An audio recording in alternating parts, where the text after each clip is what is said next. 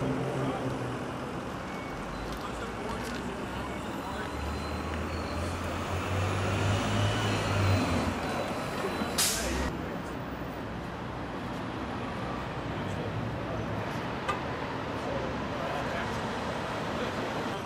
can put big stuff in it? Yep.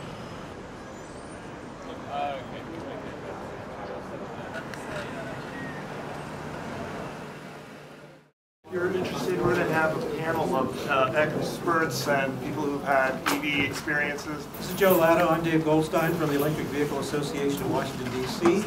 This is Jill Sorensen, who is the Executive Director of the Baltimore Electric Vehicle Initiative. It's worldwide. We have in the audience a number of electric vehicle owners and enthusiasts. I wonder if those of you who are electric vehicle owners would please stand up and come join us.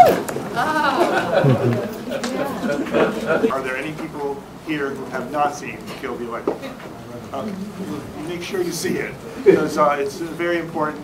For those of us who experienced that have been long-time electric vehicle enthusiasts, there was a period of time where we had a lot of hope because there was a zero-emission mandate in California that brought about electric cars, and then it was quickly dashed by having the vehicles crushed. Yeah. Does everybody remember that movie? Remember that feeling, the terrible feeling of being, all of us were crushed when they crushed the EV1. We had the sense that even before that happened, that Detroit was not really sincere about building electric cars. It was all what do you call it? Greenwashing. Greenwashing, yeah. It's a turfgrass movement. And now we see a rebirth of the electric car. The question is it real or is it imaginary? If you believe the movie that we saw today, which, by the way, I think everybody agrees is a fantastic movie. Am I correct on that? Yay! Is there any criticism in this audience of this movie? Nary one, I would just say.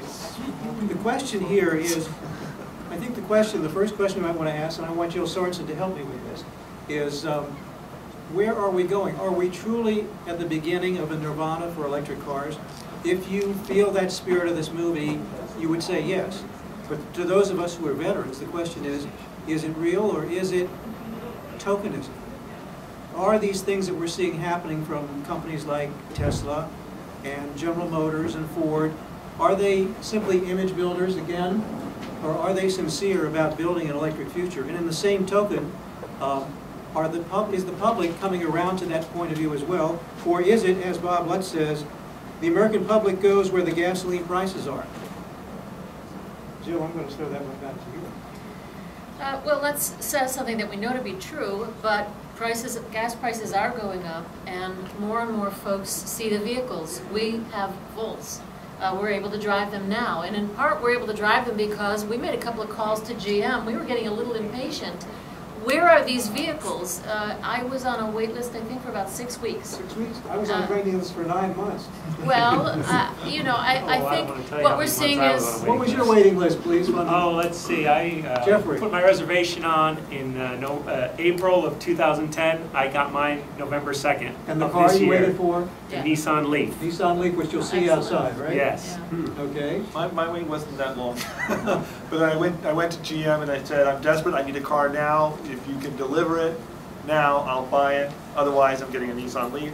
Delivered it. That was pretty good. We have a number of questions we want to raise on this situation, but first of all, I want to introduce Wallace Rumbarger, who is the leading sales executive here in the Washington metropolitan area for the Smart electric car from Tyson's Corner. Wallace, the name of your dealership? It's the Smart Center of Tyson's Corner. We're in the Mercedes-Benz building in the Tyson's area, and we will have the Smart electric drive available for sale hopefully middle of next year. Right now it's available as a lease only because we still are in the pre-production phase and we're testing it out.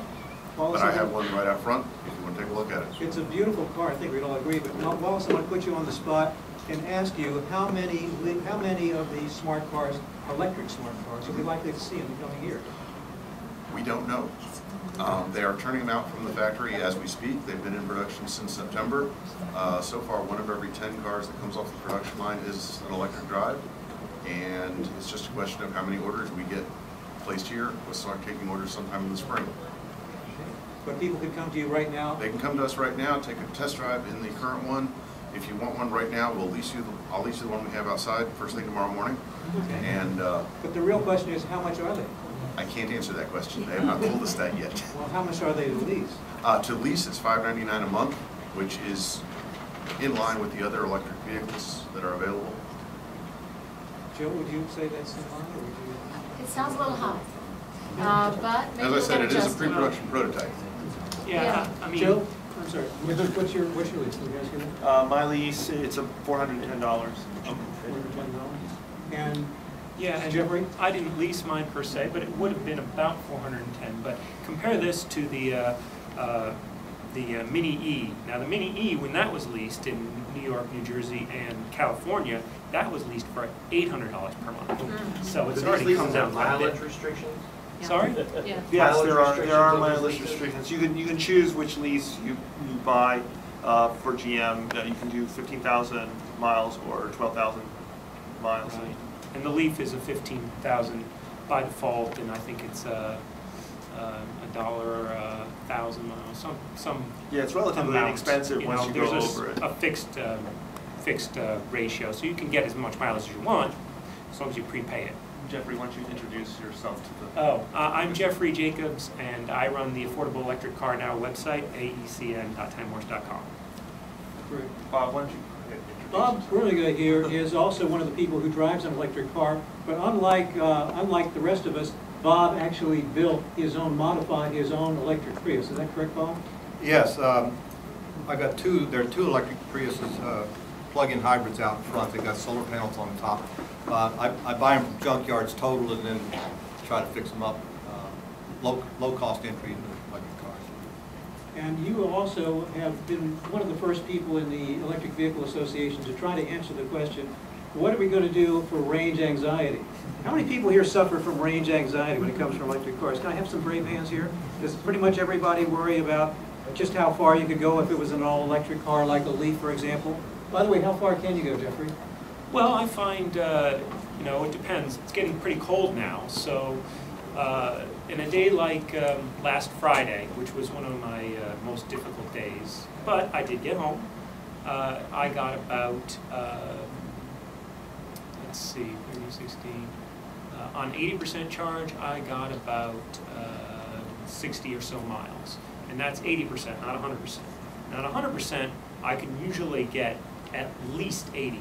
But on some days, I can get actually much farther than that. I can get up to 120, and in the springtime, expect me to get 120, 130 on a full charge. Okay, very, very good. Let me speak to the range anxiety. Yeah. I had one of the home-built vehicles for many years, for 5+ years.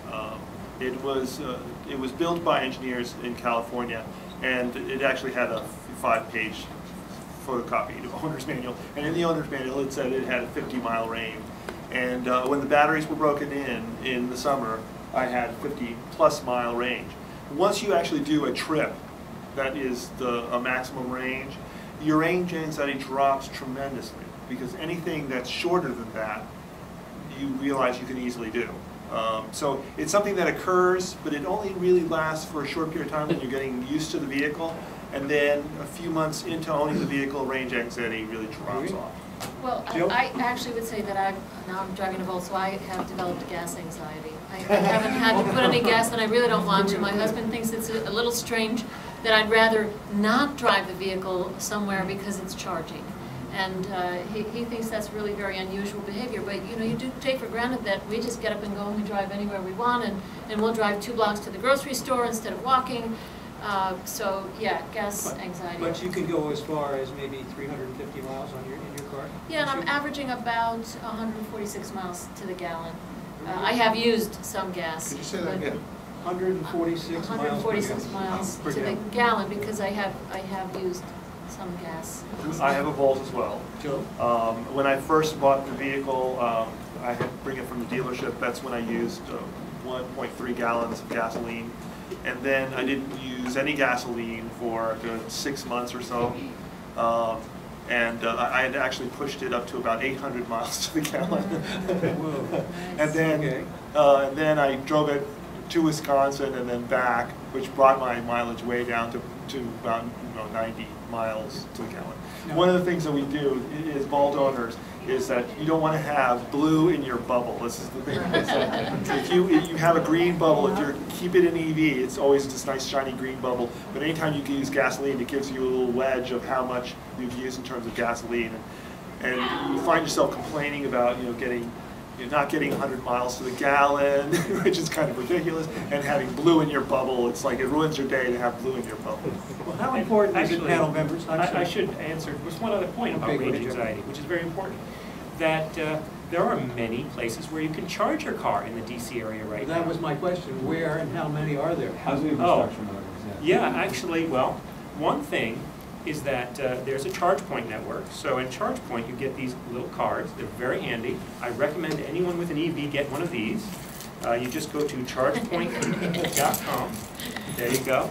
And you can drive up to any of the many charge points. There's about, I don't know, something on the order of 70 active charge points, and they're growing all the time in the DC area. And you just tap your card against the charging station. You pull out the charge cord, you plug it into your car. You're good to go. When you're done, you tap it again and you put it back. How long?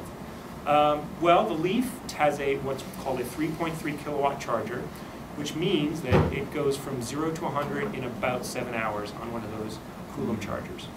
One of the higher price chargers, though, will go about half that amount? Well, we don't have any in the area, as far as I know, that are the what they're called CHA-demo, or basically DC really fast charge. Really fast charge.